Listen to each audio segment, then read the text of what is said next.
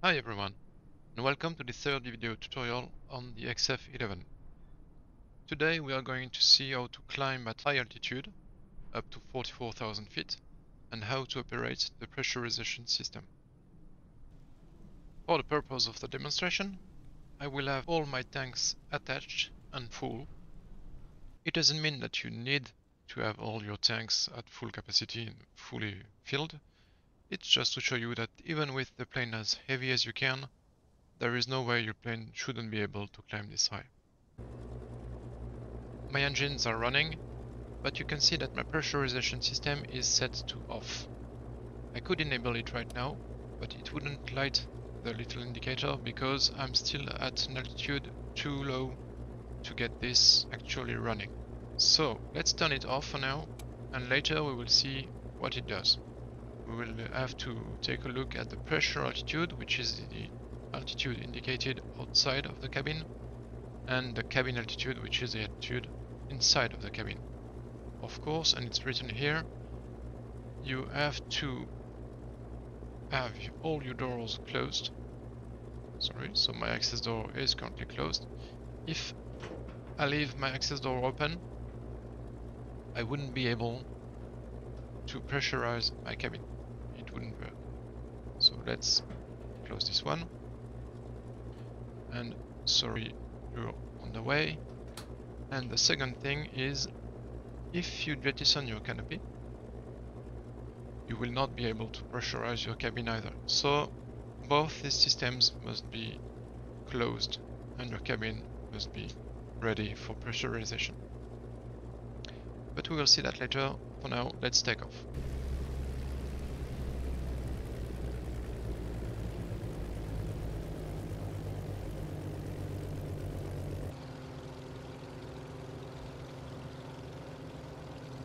Knots, 120 knots, start to pull on the yoke, gears up,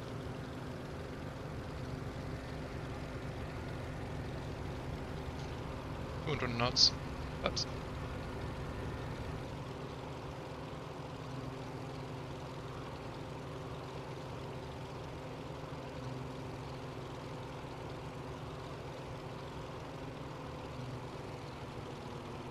I adjust my throttle and propeller pitch, and I will try to fly just over the runway, follow heading 20.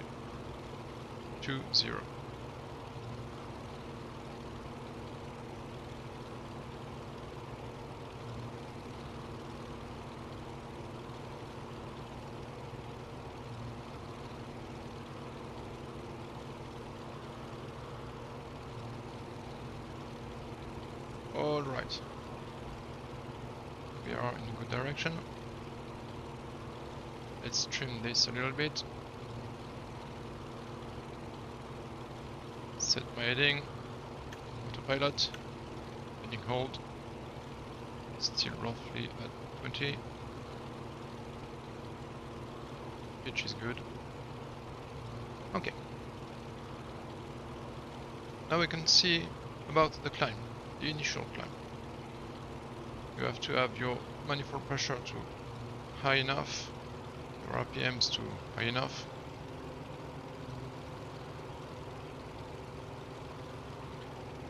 And you always have to follow these fuel flow needles for the left and the right engine, because as you will climb, checking that everything is good, still looks good, as you will climb your manifold pressure will lower, so we'll have to increase it a little bit, and you will see that despite doing that, your fuel flow will also lower. So that is fuel flow to the max, and this at the bottom is fuel flow to the lower. And if you don't have any more fuel flow, your engine will stop. So you don't want that. So we'll always keep a look at these two indicators. You could also take a look at the exhaust gas temperature. When you see it reducing, that means you're also being less efficient, also burning less fuel. But this needle is way faster to react to the situation So it's better to follow these needles. We are getting close to 9,000 feet. We will see that the fuel flow has already quite reduced. So as the fuel flow reduces, what you have to do is to adjust your mixture and reduce your mixture to get the needle to the highest possible position. And it's always with your mixture, which are these two levers, that you will be able to fix this.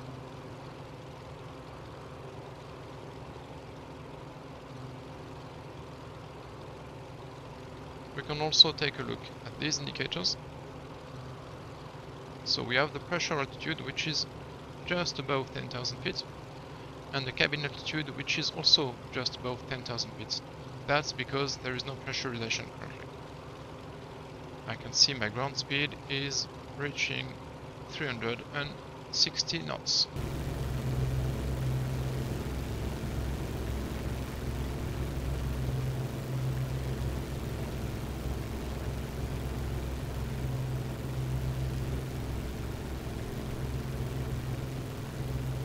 And here we are, 15,000 feet, roughly, altitude fall. So it does oscillate a little bit. That's something that happens sometime. And I swear it's not me, it's on Microsoft Flight Simulator code. So take a look at the pressurization right now. You can see that the exterior is at 15,000 feet, roughly. That's good news. And the cabin altitude is exactly at the same value. But it says that when the pressurization is activated, the cabin altitude should be at 10,000 feet or less. So we should never be in this white arc. Let's turn it on and see what it does. We can see that the light turned on also, and we can see that the needle is slowly getting lower, and it will stop somewhere below 10,000 feet.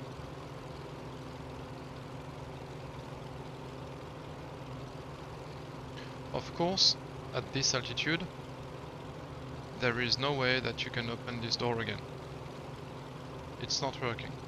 Either here or from the switch of the left console, you cannot open the door. You cannot also jettison the canopy. The system is also not functional at this altitude. If you want to jettison your canopy, I'll let you see by yourself, you have to be below 12,000 feet pressure altitude.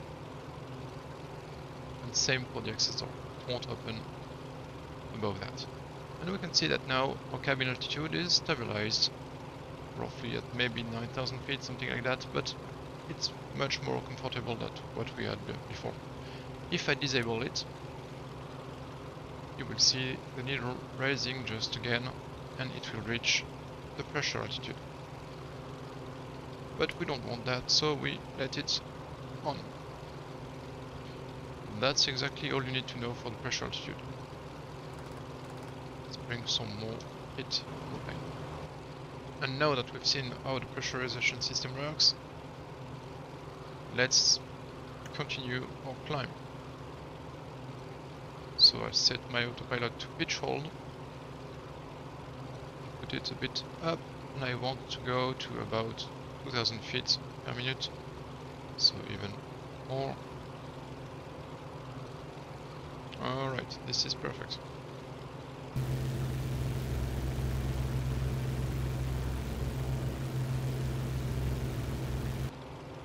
So we have passed 18,000 feet, and you can see that from now manifold pressure is getting wild, because supercharger that is in the aircraft is getting activated at precisely 18,000 feet. It gives us enough boost, enough power to reach our cruise and our ceiling altitudes. Without the supercharger we wouldn't be able to fly this high.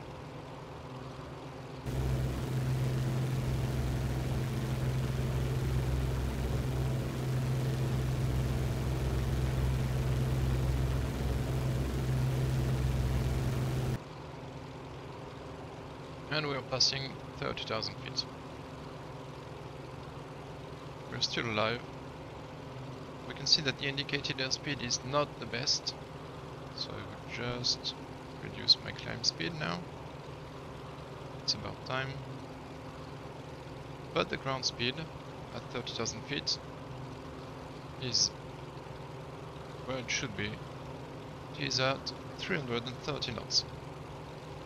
So we are quite good.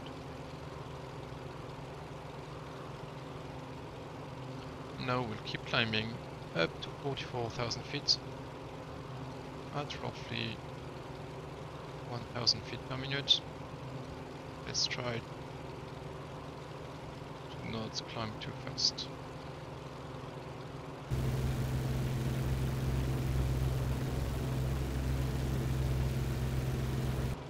Change of plans.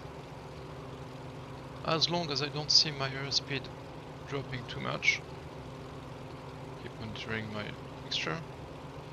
So as long as I don't see my airspeed dropping too much, too fast, I will climb at 2,000 feet per minute. Because why not? The plane is apparently willing to do it. If you take a look at the mixture levers, you will see that they are just below the lean mark. It's not yet cut off, but we are not far from it, so we really have to be careful with this. I will try to choose some autopilot again. Heading, pitch hold. So what do we have? Is it stable this time? It's better than before. Okay. We're not climbing super fast, it will take a bit of time. But we'll get there. Take a look at the mixture and the fuel flow, and if I touch them just slightly, we can see that I'm already at the top. I can't raise it higher. So I think from now the mixture should not be moving at all. Leave it this way.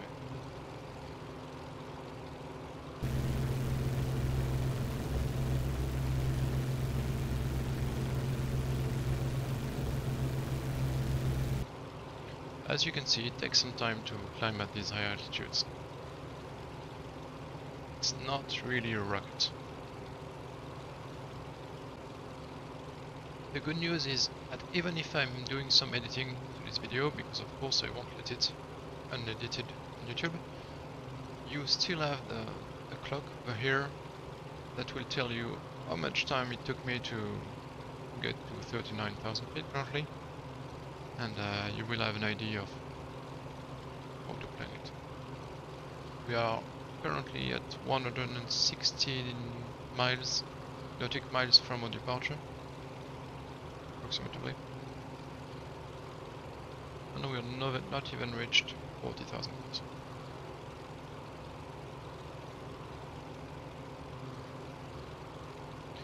If I take a quick look at the pressurization, we are still good. Cabin is exactly at 10,000 feet right now, but the plane is clearly very close to 40,000 feet. Of course, our ground speed is a little bit slower than before. We are flying too high. We no longer have our 6,000 horsepower at this altitude. It's much less, but we're flying. And I will disable the autopilot from now. There's just about 4,500 feet to climb. Let's do this manually. You can see that the fuel flow was very close to being catastrophic. 41,000 feet. Fuel flow is really bad. Adjust it just a little bit. If I reduce it too much, I will have my two lights turning red, telling me that my engines are off. So it's critical to always monitor these two lights or your engine sound. That will tell you, whoa, I'm losing altitude here. It's not what I want.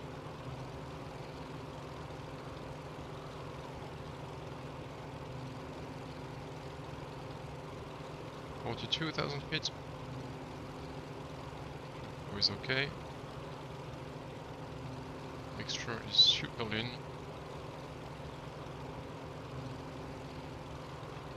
My heading is terrible.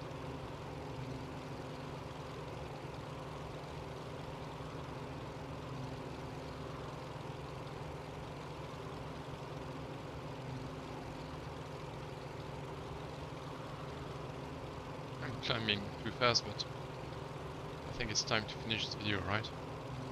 43,000 feet.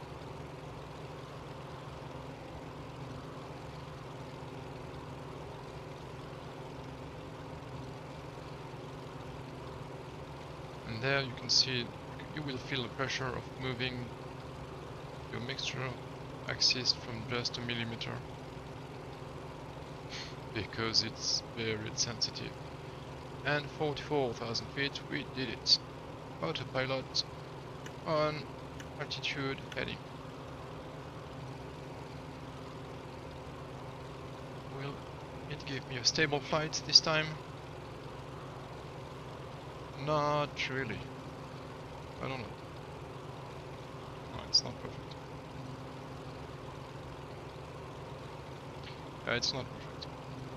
Sometimes it works well. So my ground speed is roughly 300 knots, precisely 300 knots actually. My fuel flow is super low, which means I'm not using a lot of fuel currently. I'm using fuel from the drop tanks. And from here I can cruise for quite a long time. It's not the most comfortable situation because I'm at the very limit of shutting down my engines. I'm at the very limit of everything actually. But I'm flying 44,000 feet, XF-11. So once again, thank you for your time. You reduce the sound of this. Thank you for your time. And I will see if I need to make any other tutorial, maybe later, maybe after release. You will tell me if there's something you want to see, there's something you want me to explain a bit more. And I hope to see you in the skies with this beautiful plane sometime soon. And yeah, thank you again.